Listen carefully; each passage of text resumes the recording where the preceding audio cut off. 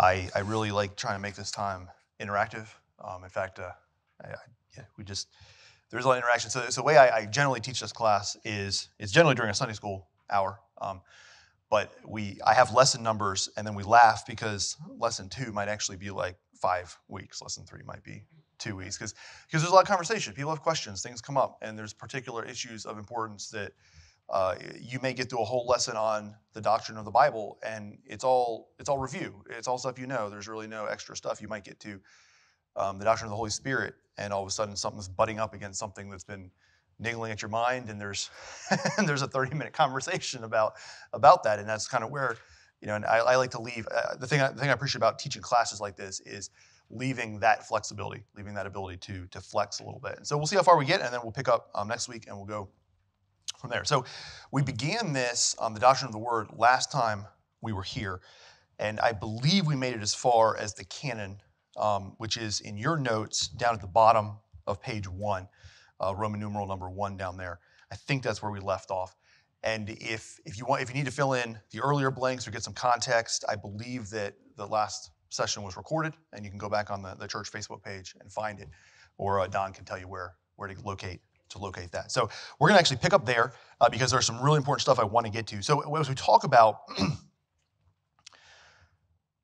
we're talking about the importance of the Word of God.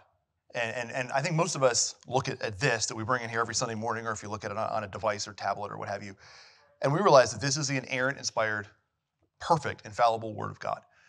But that raises background questions because there has been pushback. There's been challenges of which writings then represent God's authoritative revelation. In other words, if we ever found the third letter to the Church of Corinth, would that be canonical?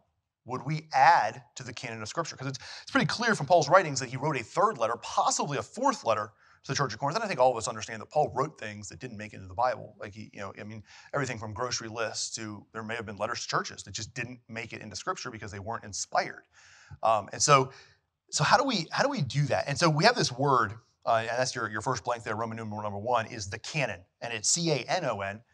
And that word just simply means a measuring reed or rule of Scripture. It's this, the canon, it comes from this idea of what is the standard. Inherent in the discussion there's a number of questions here. So first of all, how did we get 66 books? Because if you listen to the latest History Channel show or PBS, there were backroom deals, Council of Nicaea, and either they're deciding on this one being out and this one does this, and the Gospel of Thomas really would have made it in except for this, and then there was a deal made to get that out. If you watch the Da Vinci Code, read that book, now all of a sudden everything gets tossed on its head, and you have a completely different picture of Christianity than what is represented in the Bible that we have. But there are more theological questions as well. What's the relationship between canon and authority? Which came first? Some people will argue that the church decided which books were authoritative.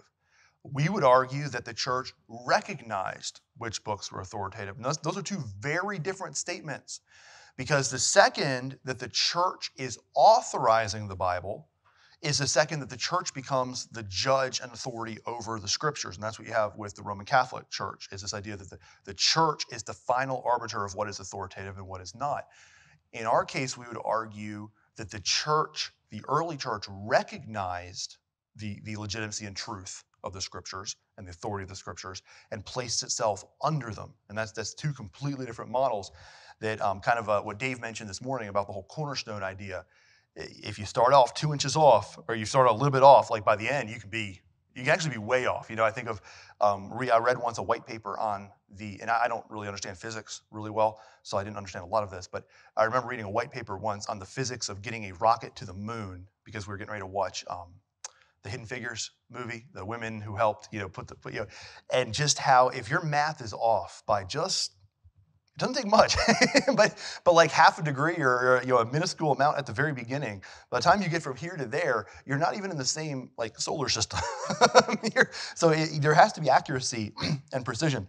And so we begin with the canon of Scripture, because as soon as we affirm the authority of Scripture, that raises the question of which writings represent God's authoritative words. Okay, and so we're going to start with letter A, the Old Testament canon, and this is kind of the easier one. The Old Testament canon. So the Old Testament is generally divided into three kind of general subjects. What are those? The Old Testament. How is the Old Testament divided? So Jesus refers to this in Luke 24:44. Actually, why don't we just have someone read that for us? Could someone grab? He didn't say the Pentateuch. He must not have gone to seminary. Yeah, I mean, yeah. So we would definitely recognize the Pentateuch. The Jewish culture today recognizes the Pentateuch, but for the Jews of Jesus' day, no, I have the no, I do. Let's see here. No, I have the wrong. Do I have the right text there? Yes, I do. Yeah, okay. So could someone read Luke 24:44 for us, nice and loud? He said to them, "This is what I told you while I was still with you. Everything must be fulfilled that is written about me in the law of Moses, the prophets, and the Psalms." Okay, so what threefold division of the Old Testament canon do we have there from Jesus? Okay, the law of Moses, the prophets, and the Psalms, which oftentimes were used to represent what we would today refer to as the wisdom literature. And so we have they even there they understood there's this division here. Though these books were written in different places at different times, and the Old Testament obviously was written over a much longer period of time than the New Testament. New Testament we can kind of smush down into, if you take James as roughly 40 to 45 and Revelation as like 90 to 95, you're still talking about roughly a 50-year period that the entire New Testament is composed. The Old Testament, depending on when Moses put pen to paper for the Pentateuch, you've got a pretty long span of history there. And so in Judaism, a recognition grew really early that the books all belonged together and constituted God's verbal revelation to his people. We really don't see a lot of debate over the Old Testament canon. That's really not even a strong conversation today. The people of Jesus' day accepted the Old Testament canon as this was the authoritative word of God. Wayne Grudem observed that Jesus and the New Testament authors quote various parts of the Old Testament scriptures as divinely authoritative over 295 times, but not once do they cite any statement from the books of the Apocrypha or any other writings as having divine authority. So there are times where they might cite a source outside of Scripture, but not with divine authority. There's no point where the New Testament authors are giving kind of that level of authority to other books that have been written. So you see like Paul quoting, is it Enoch or can't remember who he quotes, but using outside sources, but not putting them to the level of the Old Testament, not really citing them as authoritative, really citing them as reference points for things that they want to cover. Now the Jews had other books, of course. They had commentaries on biblical books. They still to this day, but they're never referred to as Scripture. They're never referred to as the very words of God. And so obviously some of these books, known as the Apocrypha, were bound alongside the Greek translation of the Old Testament many hundreds of years later in the 4th century AD, which we see with the Greek translation of which is the Septuagint, which was the Bible of Jesus' day. But even then, early Christians didn't treat these books as scripture, but rather as inspirational, devotional writing. So any questions on the Old Testament canon? There's not a ton there that I wanted to cover. I feel like most people, when the challenge comes oftentimes with the New Testament, with the Gospels, and you even have Martin Luther fighting with the church on James and some other things like that. But any other thoughts or questions there? And honestly, I'm trying to move through. Go ahead, Sean. When there is question about it, does it have to do with reliability of putting into writing what was oral tradition? Yeah, so oftentimes the challenges to the Old Testament come with dating and authorship. So the challenges, so say like to the book of Isaiah.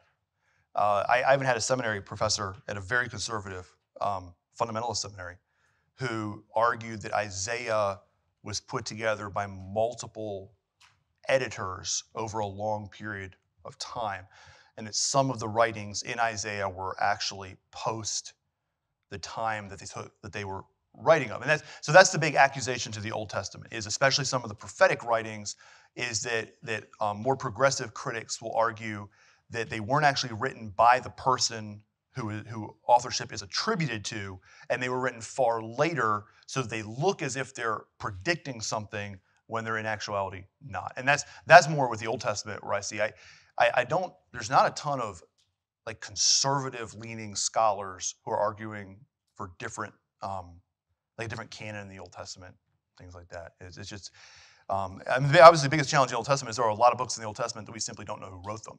You know, they're anonymous, but we have such a long history of Jewish tradition of accepting them really unbroken going back that we don't really have, it's not really a struggle for us. It's more just, well, we just don't know. And and then every now and then you'll have a weird thing. I remember a professor, we had to read his commentary we were reading on Job for one of my Hebrew syntax classes in seminary. And we were translating certain parts of the book of Job. And along that, we were reading a technical analysis of the text. And the author was an author at a conservative evangelical school in Ohio.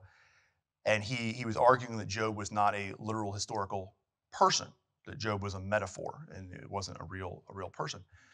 While there could be good scholars that argue that, to me, that doesn't, the way the Hebrew is written in Job, whoever is writing Job believes he's writing about a real person. There was a man in the land of Nob.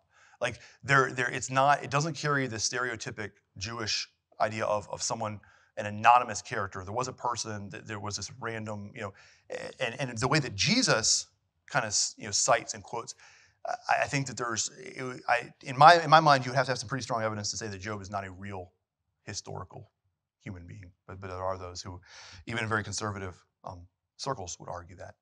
And they're probably smarter than I am, so I may be wrong. But I think as we found out throughout history, IQ level does not necessarily automatically equate to practical wisdom in accepting the text. Otherwise, our universities would be filled with Bible scholars instead of people who hate the scriptures. So there is that. Anything else on the Old Testament before we move to the New Testament canon? All right, so letter B is the New Testament canon, and that's the top of your next page. So what we see, and this goes back to your history channels, your Da Vinci Code, your PBS documentary, and there's some things on PBS that I love. My wife and I are kind of PBS masterpiece junkies. There's a lot of shows we enjoy there. But as soon as you get into like their nonfiction or anything they do on theology, you're basically looking at it going, do I want to raise my blood pressure, or do I want to, like you're asking to have to really take things with a major grain of salt, and they have commentaries on that. And as soon as they have, as soon as someone as soon as they bring in an expert like Bart Ehrman, you're like, all right, we know where this is going. We know that this is not going anywhere close to the biblical text. So some writers give the false impression that the church took an exceedingly long time to recognize the authority of the New Testament document. Some will point to the Council of Carthage in 397, and they'll say that 397, so 400 years after the life of Christ, roughly 400 years, this is when the church finally decided that we had a Bible, about which books were in and which were out. But it's important to note the distinction between recognizing the authority of a book and drawing up a list that includes the book. So we think of like in 367, what was come to be known as the 39th Paschal level of Athanasius, contained an exact list of the 27 New Testament books that we have today. And he wasn't giving them authority. He was acknowledging that this is the list. This is the list we're working with. This is what we believe to be authoritative. So the challenge really there has been, at what point did we want to know when this came out, right? Like we're Western. We think in certain categories. For years, this was 27 separate letters that eventually some got attached to each other because they were localized over here and over here and sent to churches over here. But Ephesians, Galatians, Philippians, Colossians, these are 4 different scrolls, 4 different parchments that are being circulated in different places and then copied, and then eventually they get to put them into this book. But this is expensive. Like we take this so much for granted, right? If probably representing in this room, if you're here for Sunday Night Bible Study, you probably have multiple of these in your home, different versions, different copies. You might have the giant like family Bible that you never look at except to write your next family tree list in, because it's impractical, right? The thing takes up your entire coffee table, and so to even open it, it might fall apart for one. But you've got that down to your little, like what I call your daggers, that you slip in your back pocket so you can go up, sneak up on people with them. and your little Psalms and Proverbs and everything in between. Like this is my preaching Bible, but I don't know that I've ever used this for my personal devotions because I'm a highlighter guy. Like I'm like working through a different Bible each year and highlighting and marking and writing and then picking a new one because that one's all marked up and I want to jump over to a different one, a different translation, different version. And the challenge is we forget that for much of human history, this was a luxury. Like to have this in your hands, like all put together, bound for personal use, not chained to a pulpit in a church. This was a real luxury, and so that creates some challenge there is figuring out when exactly did this all come together. But it's simply bad history to say that the early Christians had a vast variety of creative beliefs and whole bookshelves full of alternate gospels and texts. Because that's sometimes where you hear, right, is there were 55 different gospels at the Council of Nicaea or Carthage or what have you, and they selected, and it's just not, it is kind of bad history. As one, Greg Gilbert said, he said, the only Christian writings that have been confidently dated to the first century are the books of the New Testament themselves. So yeah, you have these other writings, but not one of them has been accurately dated back to the first century. Oftentimes, so if you read through some of them, whether you're reading the Apocrypha and comparing it with the Old Testament, or you're reading, say the Gospel of Thomas or the Gospel of Judas, and compare it to the New Testament, immediately, if you're familiar with reading this, you begin to notice differences, right? There's differences of theology. There's differences of writing style. It just doesn't fit. When I was in seminary, we had to read several books of the Apocrypha. And after reading through the prophets and then reading Bel and the Dragon, you're like, this just doesn't, like, it doesn't work. It doesn't, something, like, and you hate to say it's all down to, it just doesn't work, but it doesn't fit the overall flow of the rest of the text. But there's a ton of other reasons as well, and we're gonna keep moving with some of those. It is true, and we need to be clear on this, that there were a few leaders debating about a few books. What were some of the New Testament books that early Christian leaders struggled with, and why? James, why? A seeming conflict with Paul's writing. Mm-hmm. Yeah, Martin Luther famously called it a right strawy epistle. He's like, he put it at the end. He didn't take it out of his list of New Testament books, but he put it at the end, and he put the so as he annotated the list, he put, I can't remember how he did it, but he put he sub-bulleted it under the book above it to indicate that while he was grudgingly keeping it in the canon, Martin Luther, I think in his pendulum swing against Rome, he's like, here's Romans. Romans opens up Martin Luther's eyes to the world of salvation, grace through faith. And here's this book that seems to only talk about works. And in Martin Luther's mind, like, I can't. I can't. So he struggled. What's another book in the New Testament that people struggled with? Anyone? What's the one New Testament book that we really, really struggle with authorship of? Hebrews, right? So a lot of people struggle with Hebrews. Why? Because we don't know who the author is. There was a certain period of time where it was consistently argued it was Paul, but the Greek of Hebrews, it really doesn't fit Pauline authorship. And he may have written it. People change their writing styles. It's not, we may get to heaven and find out Paul wrote it, or we may get to heaven and find out that Barnabas wrote it, or whoever, Priscilla. Like we really don't know. And that's, it is an anonymous letter. And so people struggle with that because one of the things they were looking for was who wrote it. Were they an apostle, or were they connected to an apostle in some way that would provide authority to the letter? So they struggled with Hebrews. They struggled with Jude. Jude was a letter they struggled with. And then Revelation. Why would people struggle with Revelation? Yeah, the whole book is crazy. Like, we've got dragons and babies and like stars and cosmic battles, and it just didn't, like, it was, and remember at a time when apocryphal literature was becoming kind of popular, people were writing apocalypses, like, here's this apocalyptic letter to churches, and people are reading it going, I don't, and then how do you interpret it? And that's played out to today, right? As a progressive dispensationalist, I look at it very carefully as being played out in history and much of it future. The things that were, the things that are, the things that will be. But you think of someone respected scholars like R.C. Sproul, who argue that it's basically all been fulfilled except for like the last 2 chapters, right? And these are guys who we would read and listen to and enjoy and be blessed by in many of their areas.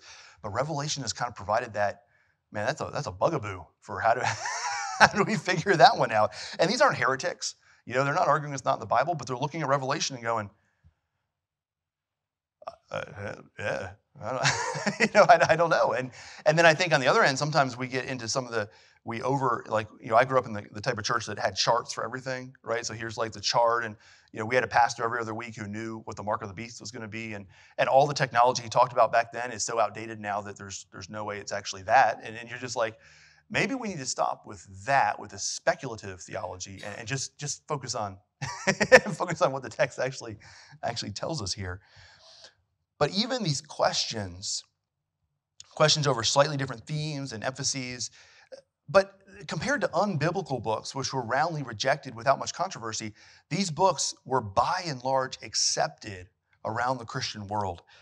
In fact, when someone asks, how do you know that the Gospels in the Bible are the oldest, most original documents, and that the other Gospels weren't all destroyed in some devious political conspiracy? There are really 2 basic responses, and these are not from me. These are from the author of the notes. He said, I have two basic responses. First, early believers cared very much about the truth, and they defended in their letters why the books of the New Testament were authoritative. These guys had lots of theological differences, and they came from different parts of the world, but we don't see them arguing for the inclusion of the Gnostic Gospels, right? We see schisms beginning to form, we see differences of interpretation, we see differences of view on church polity and ecclesiology, but they're all going back to battling over the text, right? Kind of like us, as someone who is more Calvinistic in my soteriology, going to someone who is more Arminian in their soteriology, we're both going back to the text. This is what we're arguing from. We're not arguing from 2 different canons. He's not going back to, well, I'm going to go to the Gospel of Penelope, and I'm going to go to the Gospel of Wilbur over here, and we're going to argue. No, we're both going here, and we're seeing different things, and one of us is right and one of us is wrong. But we're both acknowledging that this is the authority. We're just, one of us is broken in our understanding of how it applies in that given particular situation. But then secondly, he says, I'll ask this person if they've ever actually read any of these alternate texts. I'd encourage you to do that. Many of them are available for free online. You can find a lot of the alternate Gospels. And I think if you just, many of them are very short. They're not, so when you think gospel, they're not, it's not like Luke where you have 24 chapters of minute detail about every single thing he ever saw. A lot of them are very short. And you just scan through a couple of them, find them online. And all you need to do is read them, and you'll see that they're trying to replicate the gospel format, but to present a radically different message. So the Gospel of Peter, for example, claims to reveal secret teachings of Jesus that nobody else knows about. It's obvious that it's a response to the true Gospels trying to get people to disbelieve them, right? Because that's what we do, right? It goes from, the Gospel of Peter to Joseph Smith with the Book of Mormon. There's something in our hearts that craves to be part of the in crowd, the crowd that has the secret knowledge, right? And at a certain point, we see this also with, I believe, and I'm trying not to step on any toes, but I'm trying to be careful, but honest, is I believe that's part and parcel of the popularity of the Jesus tourism movement, right? The books that I died, I went to heaven, and I came back. And I remember Kevin DeYoung at a conference saying once, he said, Scripture tells us about heaven, but it's almost as if sometimes that's not enough. We don't want to just hear from the person who created it. Maybe if someone went there and came back and could tell us. But are those claims authoritative? Well, I hope they're not, because oftentimes they're contradictory, right? Some people have come back and claimed that you get a second chance at salvation after you die. Well, I'm not willing to peg my eternal soul or the soul of my children on that claim. Like I've read that it is appointed unto man once to die and then the judgment, right? And so I think we need to be very, very careful that inner desire that oftentimes we have to be part of the in-group, to attain to secret knowledge, something to be part of the special club, right? That is higher and deeper and better, that doesn't lead us down a path of error. Only a book that came many years after the real Gospels would make a claim like that. So let me see, make sure we got through our notes here. Distinction between accepting a book's authority. Non-biblical books present radically different messages. And then early believers didn't choose books, but received or inherited them. And that's really the third the third idea there is, as Christians, we ultimately affirm that Scripture is self-authenticating. Okay, and I will be first to admit that there is a rather circular argument there. Okay, why do I believe that this is the Word of God? Because it claims to be the Word of God. Okay, and that it has been proven true over and over again. So you read something like Joshua McDowell's Evidence That Demands a Verdict. Okay, does he come up with a lot of proofs that show that Scripture is true? I would say yes. However, I would also say that if none of those proofs existed, that we as Christians would still call to believe that this is true, because Scripture is self-authenticating. An example, when I do an apologetics class, Scripture never tries to prove the existence of God. Why is that? Why does Scripture never try to prove that God exists? I'm not saying we shouldn't use arguments for the existence of God, the cosmological argument, ontological argument. I think they can be helpful. But Scripture, you can't get those from Scripture because they're not there. Why does Scripture not seek to prove the existence of God?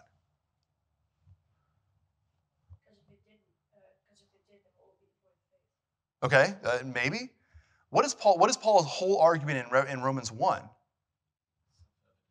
It's self-evident that everyone knows there's a God. In fact, I had a Bible college president say once, there's no such thing as atheists, there's only people who are angry at God. And I think that's somewhat true. Think about it. The very term that we use, I got to pull my phone up because my watch died. So we're going to put that right there. The very term we use, atheist, no God, involves the name of the very person that we're denying exists. It would be like if we decided there were no Karens in the world and we were part of the A Karen Club. It's like, but you're using the name of the person that doesn't exist in your title for it. And it's this weird dynamic where we're going to deny the existence of someone but use their name, and then it's just, I don't know, I find it to be kind of odd. But Scripture is self-authenticating. It affirms, it testifies to its own truthfulness. Yes, okay, we don't want to deny this. We can demonstrate its accuracy by corroborating it with other historical sources. And every time, archaeology and other places, over and over again, we're finding that Scripture is true. That these civilizations of the Old Testament existed. And for years, I'm like, well, the Philistines didn't exist. There's no record of the Philistines until they do. and it's just incredible to see how that happens over and over and over again. But at the end of the day, the Christian receives Scripture as the Word of God because the Holy Spirit who inspired it testifies to the believer that it is true. Jesus, speaking of himself as the Good Shepherd in John 10:4, said this. He said, the sheep follow him, for they know his voice. And so the point that I want to make in closing on that part there is that these early believers were not putting themselves in a place of judgment over books. In other words, they weren't choosing. They weren't like, well, we got 55 letters from Paul. Let's pick the best 13 we can find and put them into the New Testament. They weren't looking at the list of 75 gospels they had and trying to find the ones that best fit their own male chauvinistic theology and put them together. They were recognizing something that had been accepted by the church, that had been confirmed by the Spirit, and that was borne out by history. And then there's four things I'm going to talk about here in just a second. But the big point there is that difference between choosing and receiving and inheriting. Does that make sense? There's a big difference there. I didn't get to pick my kids. God gave them to me, right? We don't go to Kids R Us. Like we always joke with our kids, right? That is it too late to return you to Kids R Us? We still have the receipt. It's just a joke, right? Because they're ours. Like we're passionately in love with our children. But at the same time, we didn't go and choose them somewhere. God sends you the ones you have, and we recognize them as our own. So before we'll open up for questions here in just a second. But I want to get through C and D, and then we'll kind of, as we put a wrap on canon, we'll open it up for conversation. So letter C then are the criteria for canonical books. So as they were looking for this, they're wrestling through, how do we accept this? They're not going to do it blindly. They're not going to be like, oh, well, any book that claims to be part of the Bible, we'll just throw into the mix, right? It's like Golden Corral, We'll add a little pot roast over here, a little corn over here, a little mashed potatoes, and anyone that's in the salad, we'll put that over there. And we'll just kind of mix it all up. No, there's some criteria that were met. And the first one was, and I always mispronounce the word, apostolicity, right? So apostle, so it's APOSTOLICITY. C-I-T-Y. I'll spell it again because again, it's not a word that I don't use it in my regular daily conversations with people. So yeah, I'm gonna spell it again. A-P-O-S-T-O-L-I-C-I-T-Y. And yes, as you get older, you find there's certain words that leave your tongue a little twisted, and then certain sounds that go together. And no matter how many times you have it in your head, this is it. As soon as it comes out of your mouth, you're like, no, that was a fail. That was not. and so what we mean by that is, was it written by an apostle or someone with immediate contact with an apostle? And that's just the first. It was one of the first criteria the early church was looking at, as can we recognize this as authoritative? So you think of what books of the New Testament were written by apostles? Just give me a couple. Okay, Gospel of John. Okay, Matthew. Gospel of Matthew. Yeah, 1st, 2nd, 3rd John. There we go. Anything written by Paul? Okay. Okay. So Revelation. We have a pretty good group there. The Book of Acts, or not Book of Acts. That's Luke, but we're going to talk about him in just a second. Anything else? I think off the top of my head. We said we got Matthew and John. So we have Matthew, John, and Paul. Those are your big names when it comes to apostles. But you think about, and then also the early church recognized that Mark was connected heavily with Peter. There's a strong belief in church tradition that Peter was the source of much of Mark's source material for his gospel. There's a relationship that exists there that Mark got there. And Luke strongly connected with Paul. Okay. In fact, there's a really cool movie that was made. I'm trying to remember what it was called. Testament. So if you're into The Chosen, like if you're the Chosen show that's been on, which my family has been watching pretty consistently, and on that same, so we use a Roku streaming. We have a smart TV, and that's how we get we don't subscribe to any kind of like over-the-air broadcasting. And so we use Roku, and on that same channel, which is the Visions, I think it's Angel Studios, the Angel Studios channel on there, is they have some other projects that they're working on. And one of those was this movie they worked on that they hope is the forerunner to a TV series called Testament. And what it does is it takes Luke and the apostles and puts them in like 2023. So think 2023 city, Luke and the apostles. Jesus has just died, resurrected, spent his time on earth, and has ascended to the Father. And now the early church is spreading the gospel. And it's really a cool concept because you've got this young doctor, Luke, who is trying to begin to write down some of the things he's seen. So he's talking to Peter, and he's getting some of the stories that Peter had. Meanwhile, they're running because there's persecution and things, and they're retelling some of the parables. It's really kind of neat. It's available for free online, and it's worth taking a look at. I think they mess up one of the parables, but for the most part, it's kind of a fascinating take on the early church and how Acts began. So kind of a neat thing there. So Luke is associated with Paul. Jude was accepted. Why? Why would we accept Jude?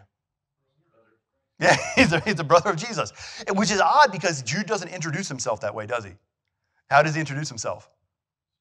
Yeah, a servant, a doulos. He says, I'm a servant or a slave of the Lord Jesus Christ, because in his mind, that was a far greater title than I was the half-brother of Jesus. You never see him throwing his weight around, right? Like, just in case you wondered, I grew up with the guy. I didn't accept him as Savior until after his death, burial, and resurrection, at least from what we understand from Scripture. But there is that. And then Hebrews was probably the hardest one, but Hebrews was ultimately accepted for its intrinsic qualities. It seems to be, even though we don't know who wrote it, it meshes perfectly with the theology of the New Testament, especially in how the writer is taking the forms and features of the Old Testament and showing how they are now fulfilled in Christ and in the New Testament. Okay, so the first criterion was that word. Second was antiquity. Antiquity, and that's A-N-T-I-Q-I-T-Y. So A-N-T-I, antiquity, Q-I-T-Y.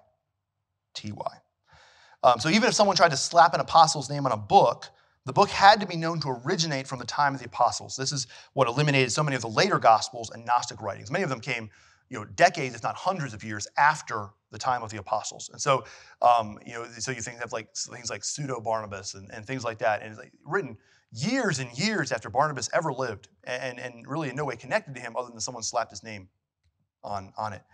Number three, the third was conformity to the rule of faith. Conformity to the rule of faith, or what we would call orthodoxy. In other words, so we have the Old Testament scriptures. The Old Testament is established, and now we have Christ. And as books are recognized as authoritative and clearly accepted by the church, like Romans, no one really ever argued about Romans. And yet Romans is a little bit controversial. I mean, Romans 6 through 8. I mean, how many churches have gotten into fighting matches over 6 to 8, 9 through 11? Jacob have I loved, or Esau, Jacob have I loved, Esau have I hated? And I mean, how do we wrestle through this? And yet, and so they began to look and say, is there consistent doctrine from book to book to book? Is it consistent with the flow of doctrine and the rest? Does it match the rule of faith? And so you think of like the Gospel of Judas, that supposedly shares stories from Jesus' childhood. And it shows a Jesus who is very arbitrary. You mess with him and he strikes you dead. And yet he would heal a bird. You have a dead bird that he puts in his hand, and he heals the bird, and the bird flies away, but some kids make fun of him, and he kills them. And you're like, all in the name of divine judgment. That just doesn't, besides all the other issues with the book, that doesn't match what we see in the text. The flow of the theology of it just really doesn't fit. Or you think of, there's a couple of illustrations here. Let's see here. It's easy to see why a book like the so-called Gospel of Thomas failed the test. In the Gospel of Thomas, Jesus says that he will make Mary a male because women can only enter the kingdom of heaven if they become male. So that right there, you're looking at it going, I don't think that fits. That's totally contradictory to what Paul says about male and female inheriting the kingdom in Galatians, one of the earliest biblical books written. Okay, and so the fourth characteristic was universality. Okay, universality. So universal, and then ITY at the end. Universality, that is widespread and continuous usage by the churches across the known world. What's remarkable from a human perspective is there really was so much agreement on so many books so quickly. I mean, you think about the speed. They don't have email. It's not like they're posting things to Google Docs, right? Or whatever your company uses for sharing, shared files. Like, they're not just uploading them and being like, hey, what do you guys think about this? Like, to make it from Ephesus to Rome, to Galatia, and to all these different cities where these letters had to end up, you're talking about time. And yet, so quickly, relatively speaking, church leaders and church fathers are accepting these as authoritative. And part of that is just the idea that was the inerrancy, the tradition passed down from the apostles to their early followers, and then accepted from there. So then two final things here, and we'll see if there's any conversations. Then we get to what I'm hoping to have time to finish up on, because I think the more applicational at the end here. So two implications of this. Number one, the church did not create the Bible by its authority. Or just simply, the church didn't create the Bible. We did not make the Bible. Okay, it's in all of our founding documents, and I've read this church's constitution and doctrinal statements, and I'm pretty sure it's there as well, that we believe the Scripture is the authoritative Word of God. We place ourselves under Scripture. Okay, it would be contradictory to our faith to say that we created the Bible and then placed ourselves under it. That's dumb. That'd be like saying, I birthed my children and now I will place myself under their authority. It doesn't work. That's the other way around. You create it, you're over it. Okay? That's one of the arguments God makes in creation. He made us, therefore he is sovereign over us. Okay? The church did not make the Bible. And therefore, the canon is closed. I'm going to argue that an implication of all of this is that the canon is closed. Okay, and let me read this paragraph so I don't miss anything here. We're not surprised that the canon closed with the passing of Christ and the apostles. In the same way it closed with the end of the Old Testament prophetic era in anticipation of Christ, so it closed with the passing of Christ as we now await his return.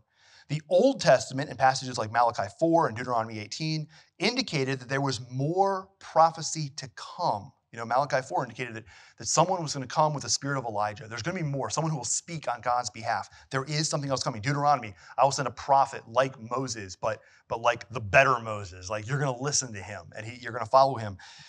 But the New Testament now doesn't give us any expectation of more revelation.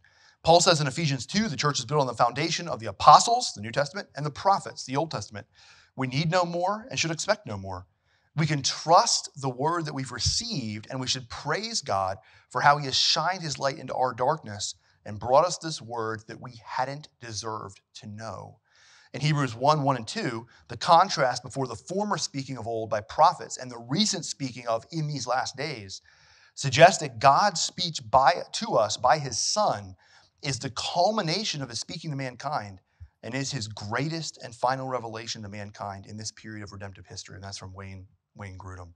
And I'm very comfortable arguing that the implication of all that we know about this text is that the canon of Scripture is closed, that there is no further revelation. We had a conversation about that. I don't think it was last time. I think it was the time before about God, as God reveals himself to people, what that looks like. But any thoughts or comments just on canon of the text before we try to finish out with some of these practical ramifications of this? Questions, comments, concerns, throwing things. We accept all of them. A lot of the problems that are thrown at it just derive from our pride, and we are just to the core proud and always looking for ways to figure out something new, discover something that hasn't been, and think that we have something figured out that's novel. It's just in our DNA, and I think the skeptics are skeptical because that's really behind their skepticism. So it'll always be there. Yeah, no, I agree. I think that runs deep in the human heart. We all want to come up with that new thing. And I think that goes back to, like I said, the prophecy conferences of my childhood with guys who knew that the rapture was coming right around the corner because you already have the red heifer in Israel ready to go. I'm sorry, that heifer died years ago. It doesn't really matter if the heifer's there because you could have all of Jerusalem destroyed, rebuilt before. We don't know. We have no clue what the future looks like. And we look at the Revelation, and many people have mentioned that you can't find any implication in Revelation of the United States.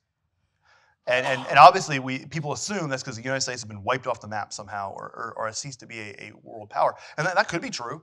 I think it could also be true that God sends revival and great awakening again, and that you have a mass turning to Christ so that when the rapture occurs, the United States does, for all intents and purposes, practically cease to exist. Because if you actually end up truly with a massive percentage of any population of a country saved when the rapture occurs, that country will be decimated by default. And I don't know which is true. I mean, obviously, we look at the decline of our nation, but I mean, you think of the time of Jonathan Edwards during the Great Awakening, and the pulpits were filled with lost pastors. I mean, you had churches filled of people who weren't even saved because they were brought into the church as infants. They weren't Christians, and people thought that could have been the end of the world, is because there's just this moral degradation in the church. And God can speak into that, and I think he can change the way we see our world here. I think that persecution and the general culture we find ourselves in it's not exciting. We don't wake up in the morning thinking, man, I wonder how someone's going to spit on my faith today. So let's see what's going to happen. But I do think it's good for us because it forces us to refine our ideas, to refine our arguments. It forces us to ask ourselves the hard questions of, when it's no longer culturally acceptable to be who I claim to be, will I continue to claim to be that? Or will I, as many have, walk away? And I think COVID provided a really comfortable means for people who were already uncomfortable with the calling, the sacrificial life that we're called to simply drop off and not return. And I'm not saying all of them are in that category. But I think when you're seeing across the board in American evangelical churches a percentage prior to COVID and a percentage after COVID, I don't think that you can simply plug in, well, it was COVID. I don't think, at a certain point, COVID is not going to permanently keep this many Christians away from gathering and fellowshipping with other believers. But I don't think it's just that. I think there's other things. We're the way the church is handling things like the transgender and sexuality issues in the church, and not being a clear, when the trumpet sounds indistinctly, who goes to war, right? if the pastors are standing up and being wishy-washy on certain things, I do think there's people who are going to be like, what am I what am I doing this for? Why am I risking my career, my job, if we're gonna hedge on the truth? So I think there's some of that. Anything else? We have about 10 minutes here. All right, I want to get through as many of these as I can, and we'll stop for any comments or questions after each one. So I want to talk about attributes of Scripture. Attributes of Scripture. That's Roman numeral number 2, and these are designed to be applicational. In other words, so we talked about the canon of Scripture. We talked about earlier about the authority of Scripture. How do I take this home? So first of all, letter A. These 6 attributes. Letter A, divine inspiration. The divine inspiration of Scripture. And what do we mean by that? Scripture is God's word. Okay? I'd like 2 volunteers, one to turn to 2 Timothy 3:16 and one to get 2 Peter 1:20 and 21. So volunteer for 2 Timothy 3:16, Ian. And Gary, could you get 2 Peter 1:20 and 21? And then Ian, as soon as you get there, you can go ahead and 2 Timothy 3. These are familiar texts, but I think just a reminder, good reminder for us. 2 Timothy 3:16.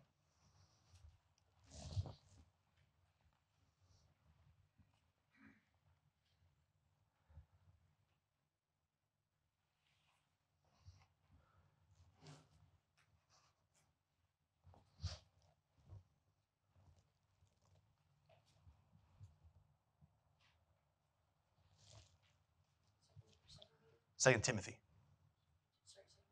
Yep, 2 Timothy 3:16. Go ahead, nice and loud. All scripture is breathed out by God and profitable for teaching, for reproof, for correction, and for training in righteousness. And then read 17 as well. That the man of God may be complete, equipped for every good work. Okay, thank you. And then 2 Peter 1:20 and 21. But know this, first of all, that no prophecy of Scripture is a matter of one's own interpretation. For no prophecy was ever made by an act of human will, but men, moved by the Holy Spirit, spoke from God. Okay, so it's kind of simple as this. What Scripture says, God says. When we the idea of breathed out, theopneustos, is this idea that God breathed out the very words of Scripture. And it doesn't mean that God obliterated the personality or will of the writer. I mean, if you don't have to know Hebrew, you don't have to know Hebrew or Greek to read Luke, Paul, and John, and Peter, and realize that there's differences. Paul's the only one that writes massive run-on sentences, right? And then Peter, there very much is a tinge of his fisherman background in there. He writes simply. He does not use the complex language that some of the other authors use. John is more. I would almost say John is like man of the people language. Like he is writing the epitome of koine. Like he's just writing in a way that appeals to a broad selection of people who understand the language he's writing in. And so their personalities bleed through. Paul's irony, right? He's writing to Corinthians, I wish that I was a super apostle like you, right? Like, and that I hate to say holy sarcasm because I think we very rarely are able to use sarcasm in a holy fashion. It's pretty much always a sinful fashion when we use it. But the personality bleeds through the page. It doesn't require us to take a dictation view of the Bible, where men became mere robots or marionettes. King David, Apostle Paul have their own personalities and styles, and God, through his own providential and supernatural activity, works within each author to ensure that what they write is his word. And so, why does this doctrine matter? Okay, why does the implication matter? And I think we'll probably end up finishing on this one because I think it's a good way for us to close and then spend the next time on the next ones. If the Bible is of human origin, it can always be improved, right? Anything that is strictly designed and created by a man can be improved. You think about the company I work for. We created and built the website that the state of Delaware uses to submit all of their Medicaid claims. Okay, and I think it's once a month on a Sunday night, we have a release window in which the newest version of this is released. And then we wait because no matter how many environments we take it through, something's going to break because it's built by humans and it's technology and it's fickle. And I still don't understand all of that because I'm not a developer. But you know that someone put something in there that didn't get caught in the lower environments, and they're going to put it into production. And next day, on the help desk, we're going to get things from the state, and they're going to be like, we can't submit this. This button doesn't work anymore. Like, well, we got to go back and fix it. Why? Because it's made by humans. And as careful as we try to be, the process can always be improved. We're always going to find things that slip through the cracks. There's going to be errors that were there. The Bible, in essence, if written by humans only, would evolve with the times. But if it's of divine origin, then this document, this book, is timeless. It is for all people of all places, of all times, and of all cultures. It stands over us as our judge and not the other way around. We need to repent of our tendency to obey Scripture only when it seems reasonable or culturally acceptable. I think we see that now. One of the points we'll make later in this study as we wrap it up is I believe the battle of our day is the sufficiency of Scripture. Is Scripture sufficient? Is it sufficient to speak to gender roles? Is it sufficient to speak to gender identity? Is it sufficient to speak to sexual appetites and sexual expressions in society? Is it sufficient to speak to people struggling with anxiety, specific things that Scripture deals with? And what we're going to constantly come back to is, do we believe that it's authoritative and sufficient? Or do we simply believe that it's something that it's nice to have for like the big things, like am I going to heaven? But doesn't speak really genuinely to how I parent my kids or how I love my wife or how I interact with my family at home. So how do we apply this? And I put it in your notes there. How to respond to this is very simply learn the whole Bible. God didn't inspire just parts of it, and not just the most famous bits or the sections that seem most relevant to us, but all of it. You know, can you summarize, like if I were to say, hey, in 30 seconds or less, summarize the message of the book of Judges? I mean, how would we answer that question? Summarize the book of Judges. You know, we probably don't spend a ton of our devotional time in Judges. But if I said Leviticus, that would be even worse. But you know, Judges says a lot about the human condition, the human heart, and who we are when left out, you know, when we abandon following Yahweh and our tendencies in those moments. And then oftentimes we're looking at our lives going, man, how did I do that? Like, how did I fall that far that fast? Well, Judges has a lot to say about that, right? I mean, Judges went from we're simply not obeying the God that led us out of Egypt to we're chopping up a concubine into 12 pieces and mailing her body parts to the 12 tribes of Israel. Like, how did you get there? How did you find yourself in this place at this time? Well, it didn't happen overnight. It happened over this period of years as you have this decline within the society of people who are turning to God but not turning in full repentance with full hearts. There's a lot of lessons in the book of Judges. What about Nahum? What's the message of the book of Nahum? That's you know, or the book of Hezekiah. Some of you caught that. There is no book of Hezekiah, but you know, it reminds me of a pastor a number of years ago who he was getting discouraged, and I don't know if this was the way to fix his discouragement, but he was getting discouraged because he felt like people were just telling him what he wanted to hear in his congregation, and so he stood up one Sunday and he said, for next Sunday we're going to study Mark 17, and I want you all to read Mark 17. Okay, and so everyone left and they came back the next week, and he got up to preach, and he said, "Have you? How many of you read Mark 17 this week?" And obviously, you got a lot of people who are not being very honest. They raised their hands. They said, "There is no Mark 17, and now we're going to address our subject of the day, which is honesty." And so, you know, maybe not the best way to make your point, because everyone now is looking around. You probably lost some people from your church at that point. Not, you know, but it does go back to this idea that, man, we need to be passionate about this book. You know, as men, we need to point our families back to this book. When our kids are struggling, when our wives are struggling. And I know we've talked to some of you, and we've talked to some of your spouses, and some, you know, this church has gone through a lot, right? There's a lot of members of this church that are wrestling through a lot of stuff. And we need to stay away from that whole mentality of quote them 3 Bible verses and check in with them in the morning. But it's this idea of a partnership, right? I'm going to take you by the hand, And I'm going to put this in both of our hands, and together we're going to walk through this. And we're not leaving until it's done. And it may not be done till glory, right? We want the quick fix. We want the instant oatmeal, instant pudding, instant popcorn. It may be a lifelong thing. You know, you think of just some of the events that folks in this family have gone through, losing family members and things. And some of that's going to be, hey, I'm going to walk through the rest of your life with you over this. Because that's never going to just disappear. Like, it's never going to just get better. It doesn't. Some of you have kids walk away from the faith, or kids who have entered into marriages that are just awful, and you're like trying to figure out, like, what do I do? And you need brothers and sisters to walk with you with this, but it starts with us going to our families and being like, hey, I may not be the sharpest tool in the shed, but I know where there's a lot of wisdom. Like, I know where there's a lot of goodness and a lot of authority and a lot of truth. And I know that if we follow this, God has not promised us an easy path. He never does. But he has promised us a path that exists under his blessing and under his guidance. And even if that then means that I walk through the valley of the shadow of death,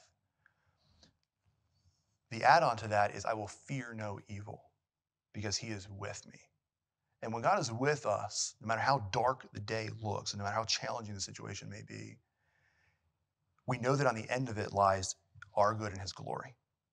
And that's worth it. Like, that adds meaning to every aspect of our lives and every dimension of them. So I want to pause there. Any comments or questions as we wrap up?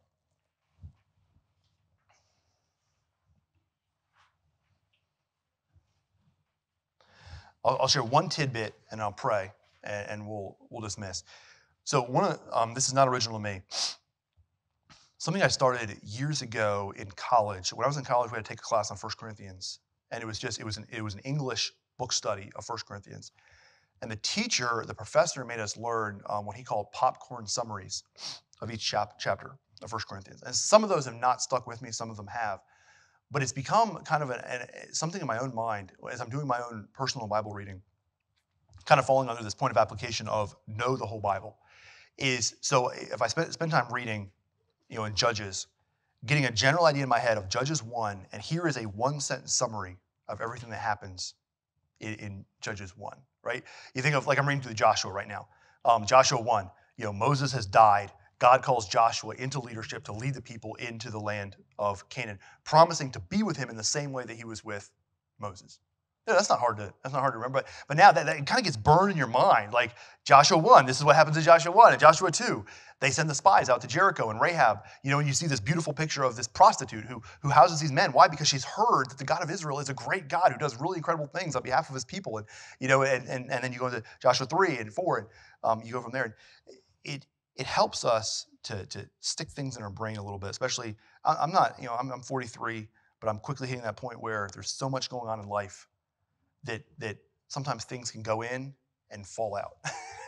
and it's just, things are getting filtered out sometimes with 5 kids and life going on. And I grasp any tool that I can think of to help me remember what's going on in the text, what's going on in Scripture, and what ammunition am I giving the Holy Spirit to bring things to mind that I've studied as I'm in particular situations that require wisdom. Okay, so I just thought I'd pass that along. All right, let's pray, and then we can head out from here. Father, we're so grateful for your word. It is a light to our path in a very dark world. It gives us grace when we fall. It gives us wisdom when we just don't know what to do. It defies our human intelligence and promotes the weak things and the foolish things of the world to confound the strong and the things that are mighty. It points out that there is a God in heaven who created all things, and yet also tells us that the Holy Spirit must open our eyes to the validity of much of the truth that we see exposed in its pages. We see practical wisdom for how to be godly fathers and mothers and husbands and wives and children and parents and employers and employees. And we see divine authority claimed over the life of every human being on planet Earth. We see principles that speak to the issues of our day. Is an embryo a human being? Does a fetus deserve protection? Is a baby truly a human being? Is my identity wrapped up in what I feel like today, or is it wrapped up in who you created me to be when you knitted me together in the womb? There is so much that Scripture speaks to. And Lord, I pray for CBC, Tunkhannock, that this would be a church full of men and women, boys and girls, who would unify around the importance of the text. I thank you even for the blessing that was prayed this morning at lunch over the couple getting married, and that it was not a blessing of good wishes and high hopes, but that the text of Scripture was prayed as a desire over two people uniting themselves in marriage. And Lord, I ask that for this church, that as we think of the struggles and challenges that different members face, that the prayers of our hearts as we go to prayer at different moments of the day would be filled with the text, and that your Holy Spirit then would act on our behalf, that you would give comfort where there is comfort, that you would bring healing where healing is needed, that you would bring restoration where restoration is needed, that you would provide grace and abundance to those who are struggling. And Lord, that would be a mark of this church that just never stops, because your word is that valuable. We love you. Thank you for these men and women in the other room who came out tonight after a long day, looking forward to a busy week, all the things they have on their plates tomorrow, to simply talk about the Bible and what it means and how to apply it and how much we love it and how much we want to live under it. It's in Jesus' name we pray. Amen.